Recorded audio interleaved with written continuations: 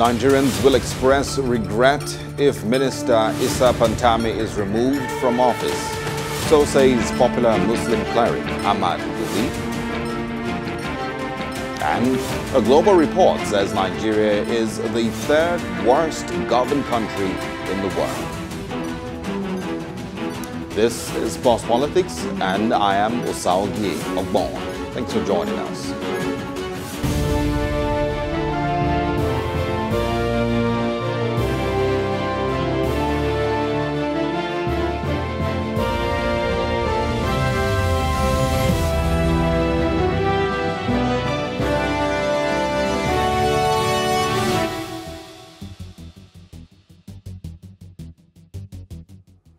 Welcome once again to Plus Politics. A strong warning has been issued to Nigerians by prominent Islamic cleric Ahmad Gumi over calls for the resignation and sacking of Isa Pantami, Minister of Communications and Digital Economy. The cleric said Nigerians will regret if the minister is removed from office.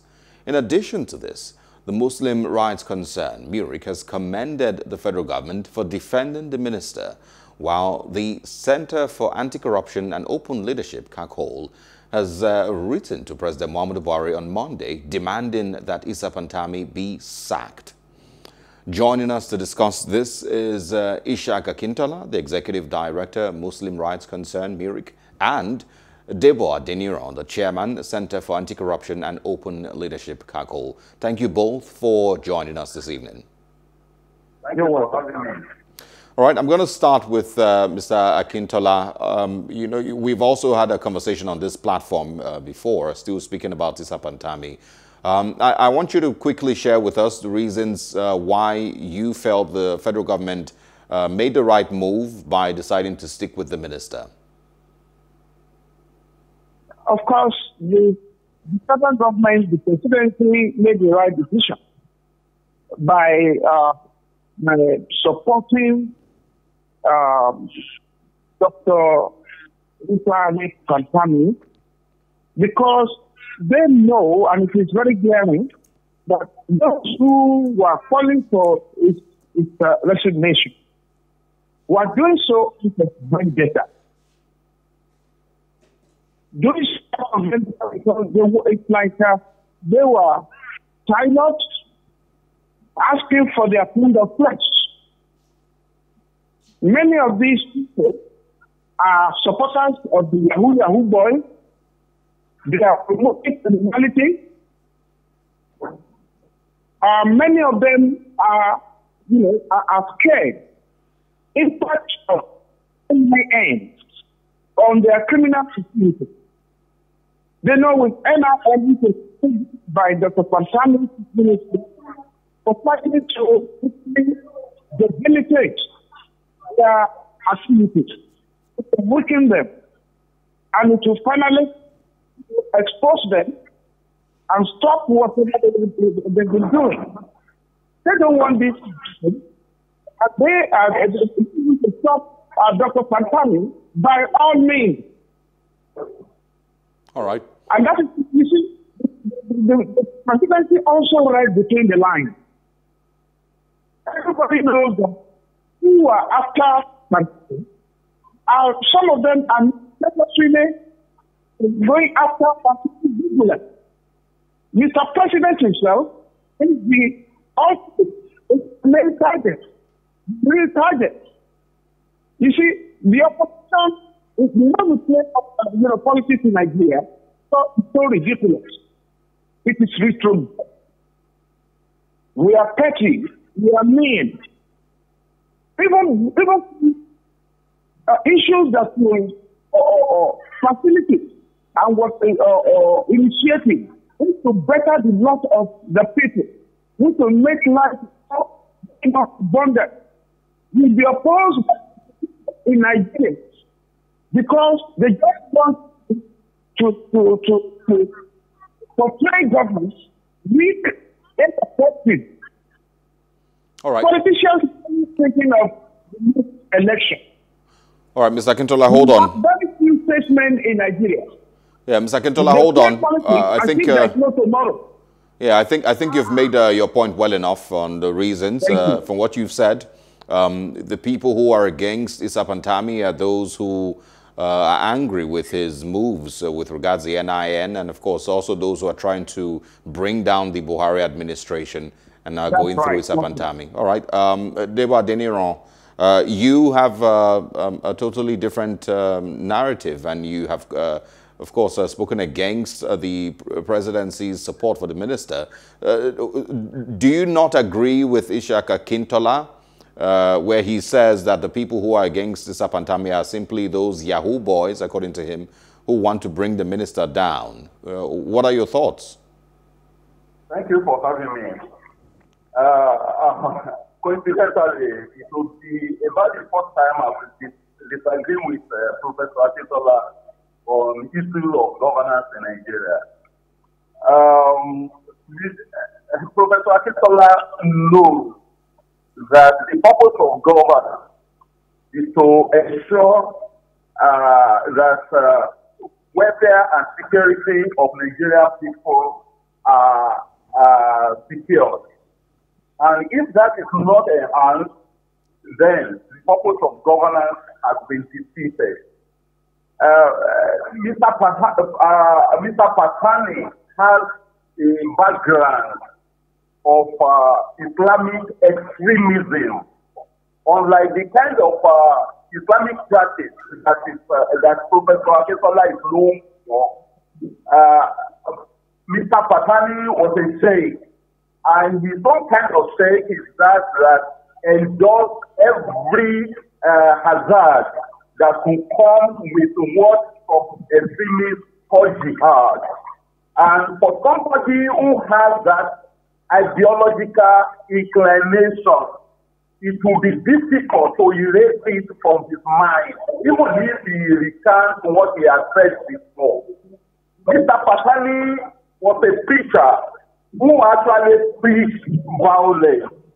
He said people should be killed and that he is happy when those they serve as infidels are murdered in cold blood by the Islamic extremists. That is not good for the development of the country. This is a sympathizer with Al-Qaeda and Taliban. And we knew what Al-Qaeda and Taliban has done to the human race. They have proven themselves to be bloodthirsty. And what they go for is blood anywhere they say. He has sympathized with Boko Haram that has been murdering people in droves over the years. He has said that Nigerian army ought not to have decimated those that were caught, destroying people's lives and property, that they were being killed like pigs. That is an extreme sympathy expressed, to those who have taken joy in, slaughtering people like a ram. All right, so you don't agree? Mr. Pantami is known to have been that extreme in his preaching. Yeah,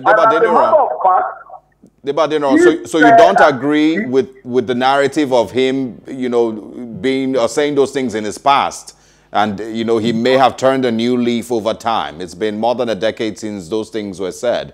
So don't you agree that he may be a different man today? He made these statements several years ago.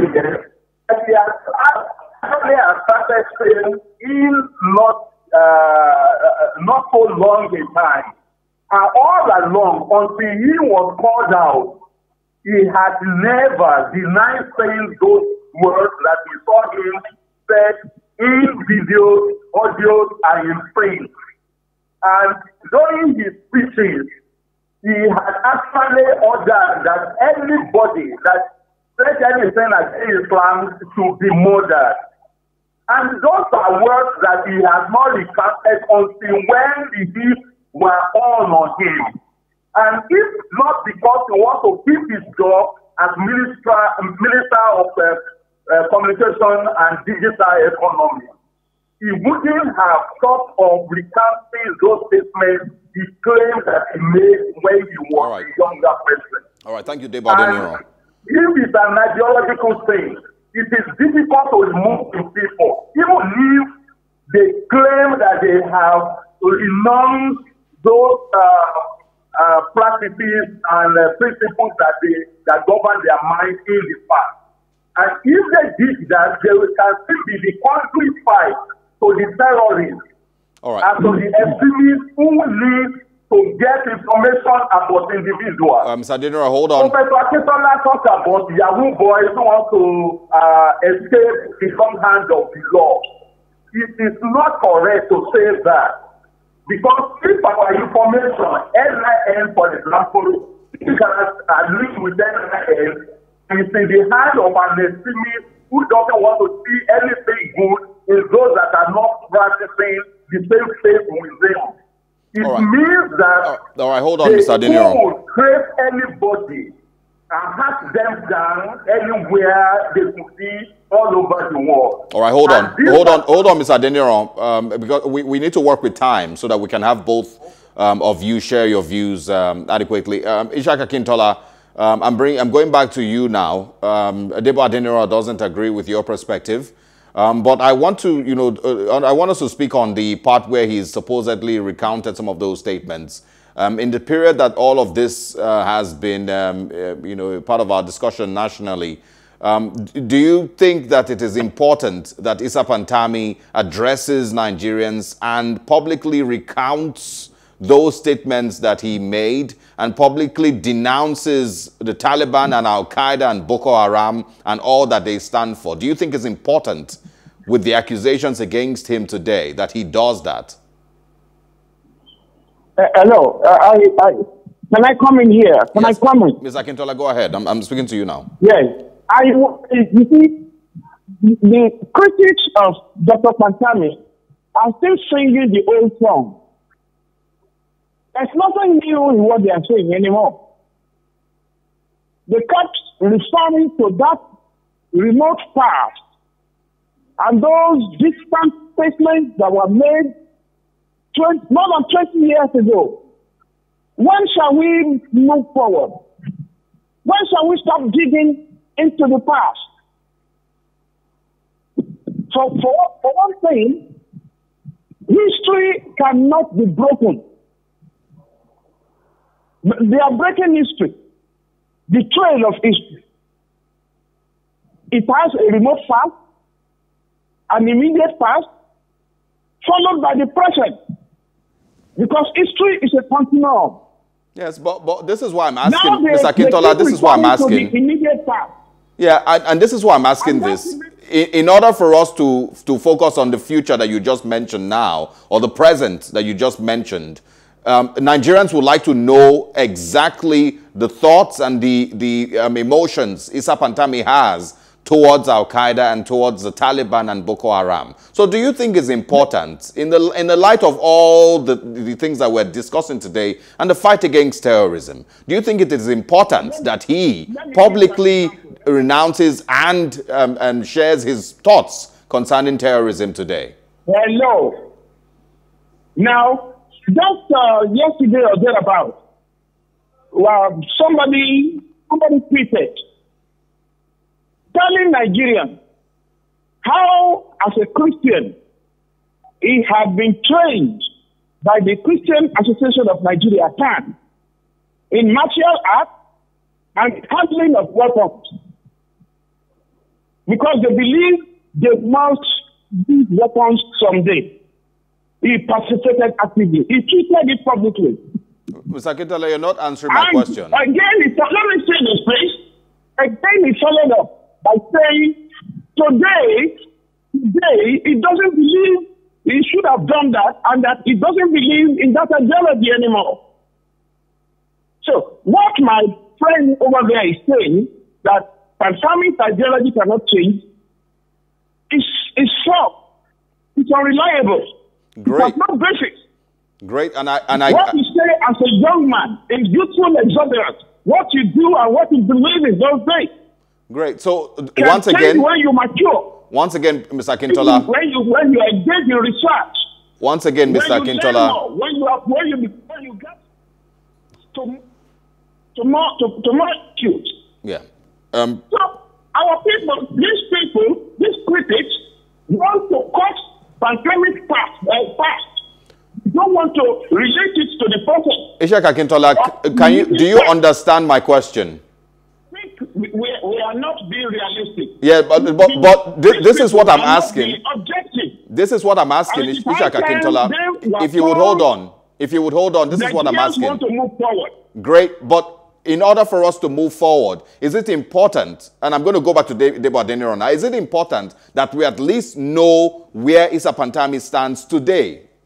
We don't want to assume, Nigerians don't want to assume that it happened 20 years ago and by now he should have changed. Is it important to you that we know what Isa Pantami thinks today about terrorism, about Al-Qaeda, about the Taliban, and about Boko Haram? Not assumptions now, but hearing his words say it. Do you think it's important? Thank you very much. Since Mr. Pantami was accused of this statement, of making such inflammatory and conflagratory statements, he has never said anything in criticism of Al-Qaeda, Taliban, Boko Haram. He has never criticized them.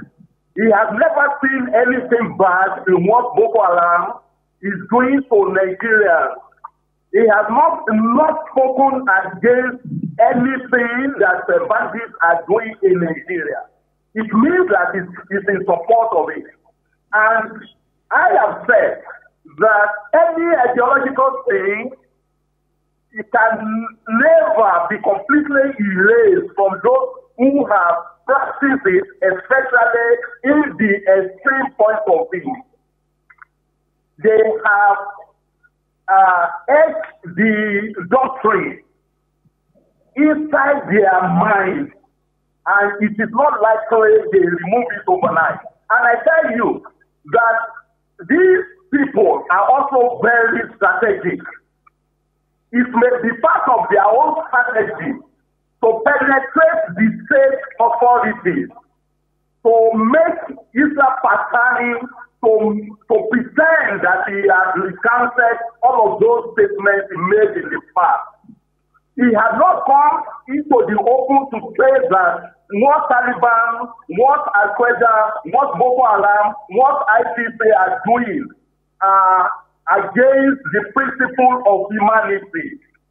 It could be the conduit fight through which all of these extreme religious bygones want to get information about certain important people. Even the military and the police and other security agencies can be channeled to the enemies through this kind of person. All right. So if they groom him to pretend that he has recanted or that he has actually denounced that faith or the extremism that governed his mind in the past, it could be a way to bamboozle the rest of us as the innocent public. All right. Debo Adeniran, thank you. But what are we saying? Does it mean that we don't have people with such hasty past to bring to governors, especially in the area of communication and data, that with which our financial resources and our personal welfare can be assessed. All right, Debo Adeniran, hold on. Look for somebody else who do not have that. Those who don't have such safety paths that can be scary. All right, hold on, Debo Adeniran. Hold on, Debo Adeniran. Ms. Adeniran, kindly hold on. I want to go back to Ishaq Akintola. Ms. Akintola, can you hear us? I beg to disagree with our friend. But before you go on, this is the question that I'm once again putting to you, and I would like that you quickly answer it. Do you think that it is important that today, in the light of all these discussions, do you think it's important that Isa Pantami addresses, the public and publicly renounces his earlier statements and his earlier beliefs and teachings towards the Taliban and to Al-Qaeda and to Boko Haram? Do you think he should do it? Yes or no? Ridiculous projection. Because it is ridiculous, because he has already done that. He has made statements in the past 2-3 weeks confirming that he has already pronounced it. What kind of pronunciation do you want me to do today? No, say that again. He's made statements saying what? Why is he pursuing a project which would terrorism? Why is he pursuing another? People have ignored the fact that this same Minister of Communications and Digital Economy was threatening with death. The terrorist, Boko Haram leader, threatened that he will kill him. Yeah, we've been ignoring all that. The British are ignoring that. It's not ignored. You've made similar. You've made that statement on this platform before. We are not to this gentleman. In any case, this issue should be raised. That is my candid opinion. Okay. It should be raised. To find something else to do. Okay. We all right. keep pushing forward and backward. Final question. 2 weeks or more, I think, and the sense of purpose. Final question. Ishaq Akintola. This issue should be dropped. Mr. Akintola, final question for you. It's so common, the press in particular, and critics, to hold this mantra against Muslims. Yes. Every Muslim today, this dogma is that Muslim is a terrorist. Every Muslim is a fundamentalist. Where did you get that? All right, Mr. Akintola, kindly hold on. I want to put one more question to you before we wrap up. One more question to you. I would like you to answer as quickly as possible. Do you believe, Ishaq Akintola, can you hear me? No, it's a violation of the fundamental human rights of Muslims. Of Muslims? This answer must stop. Oh, okay. Why must every Muslim be a terrorist? All right. Mr. Akintola, kindly hold on. You are on Pantami. The next thing will be you will jump on another minister, another Muslim minister. Well, we're not having a discussion on Muslims this evening. Mr. Akintola, kindly hold on. I want to ask one final question to you. Of the same allegation. All right, hold on. Hold on, Mr. Akintola. I want one last question to you before we go. All right, we may have to go back to Debo Adeniran. Ishaq Akintola, I wish that you would at least let us have this conversation one after the other. If you can hear us, would you hold on so we can have one last question before we go? Mr. Akintola? Yes. All right, brilliant. I would like that you answer this as quickly as possible. I believe that MURIC as a body and yourself desperately and very, very, very, very badly want terrorism to end in Nigeria. Is that a yes or no? I didn't get your point. Does MURIC as a body and do you yourself want terrorism to be over in Nigeria? We have issued statements severally, more than 100 times. So the answer is yes. Condemning Al-Qaeda. All right, so the answer is yes. This is the question I want to ask you, Mr. Akintola. Mr. Akintola, this is the question I want to ask. Do you want it to end? Yes, yes, I get that. That mantra at Muslims. You want to get Boko Haram? Let us talk about Boko Haram and the terrorists. Great. That's what we're talking about now, Mr. Akintola. Mr. Akintola. Mr. Akintola, this is just one question that we're trying to put through to you. I want you to quickly just tell us if you believe that anything should be done and Nigeria as a country should be willing to sacrifice, should be willing to pay whatever amount is necessary or sacrifice whatever is necessary in order for us to achieve an end to terrorism. We are not sacrificing Nigeria. Nobody is sacrificing Nigeria. Okay. You're not listening to me, Mr. Akintola. Are terrorists that want to sacrifice Nigeria. I'm sorry, you're not listening to me, and I don't want you to use our platform to paint a wrong narrative. That's not what we're talking about. You're the one bringing in Muslims in this conversation. All right, thank you very much. Debo Adeniran, would you quickly respond to that? I was going to ask Mr. Akintola if he thinks it is necessary that whatever it is, the price that we have to pay, even if it means sacrificing a minister, just so that we can see the end of terrorism in Nigeria, if that would be, if that is a worthy price to pay? Debo Adeniran, please go ahead. Thank you very much. The truth is that we should dissuade those who are engaging in religious fundamentalism to stop it. Otherwise, we will not get to gain from what we are talking about. Adebayo Shitu, who was the predecessor of Pantami in the office, was also a Muslim. Nobody accused him that he had a dirty past or did not initiate NIN. The NIN, yes, the Shitu also was the Minister of Communication and he initiated a number of things. But I have not said every Muslim is a fundamentalist. What we are saying is that those that have the background of a we are always treated that way. Be allowed. That is not true. You have always been a friend to CACOL and a friend to so many Nigerian activists. Nobody will say that what you are doing is fundamentalism. But then, if you have the kind of path that Pantami has, that path should continue to haunt those who say they should cross people's heads with stones and that they should drive a car on top of human beings. That is not good. And when you look at the way ISIS is operating, when you look at the way Boko Haram have been slaughtering people on the, like run, you will know that they are actually obeying the injunction of the preaching of people like Pantami when he was an active preacher. All right, we should stop fundamentalism if we want to live together in a secular country called Nigeria. Debo Adeniran, thank you very much. We should be able to accept ourselves and be able to tolerate one another. You are not accepting Muslims. You are not accepting Muslims. You are not I think we're going to have to end this segment here. Debo Adeniran, Chairman, Center for Anti-Corruption and Open Leadership, CACOL. Thank you very much for your time and for speaking with us.